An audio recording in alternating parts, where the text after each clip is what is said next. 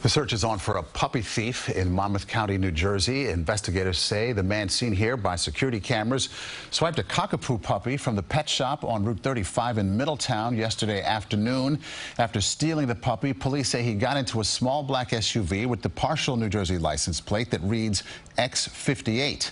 The suspect was last seen wearing ripped black jeans, colorful Crocs, and a black sweatshirt with the words Key Street on the sleeves. Anyone with any information should contact the Middletown police.